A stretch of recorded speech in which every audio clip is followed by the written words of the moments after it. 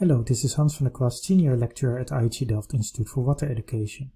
In this video I'm going to demonstrate how to use lookup tables with combination of different raster layers. In this example we'll look for wells that are accessible. They should be less than 40 meters deep, within 150 meters from houses, within 150 meters from roads, and they should be at least 300 meters from industry. In previous videos we've done this exercise using Boolean logic and map algebra using the raster calculator. Here I'll show you that you can do this very easily using lookup tables with multiple raster layers. So I use the lookup tool from PCRaster, and I check here the boxes of the layers that I want to use, all of them in this case. You could also click select all. Now I can make a lookup table in Notepad, and each column of the table corresponds with values in the layers in the order of the tool. So a 1 for houses 150 meters to indicate that that should be true. For indist we're looking for larger than 300. And for the third one, roads 150 meter, we want it to be 1 for true.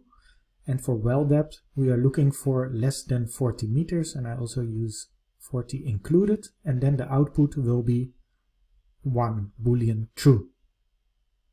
So you see it's very easy to write these lookup tables if you know how to make ranges. So the less than and larger than means it does not include the value of the range, and the square brackets includes the value of the range. And when we have Boolean or nominal or ordinal, we can just use a specific value, as we did here for houses and roads. And then the last column contains the output value, and then later in the tool you can indicate if that output is Boolean, nominal, ordinal, scalar, directional, or LDD.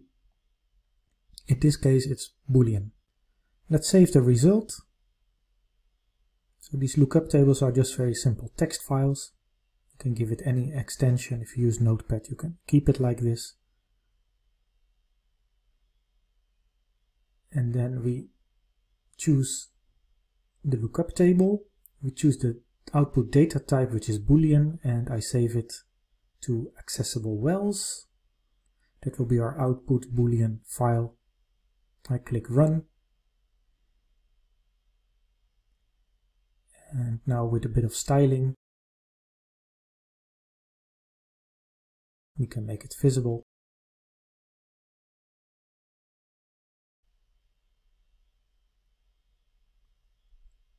And these are the 3 accessible wells in the study area. So a very different way than using map algebra and the raster calculator, but also a very easy way to apply a lookup table with multiple layers.